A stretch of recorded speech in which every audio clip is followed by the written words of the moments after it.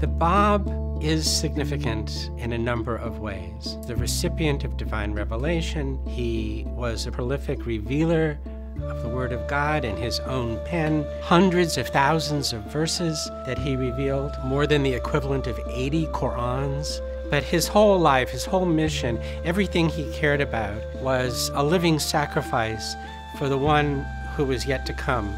He referred to this figure called Him Whom God Shall Make Manifest. A few years passed, and now we eventually know that the figure that he was referring to is actually Baha'u'lláh. And Baha'u'lláh eventually made himself known as the messenger that the Bab had prepared the way. So in the Baha'i faith, we have this unusual characteristic of two divine messengers coming into the world at approximately the same time. And they were connected to one another and helping one another achieve their missions.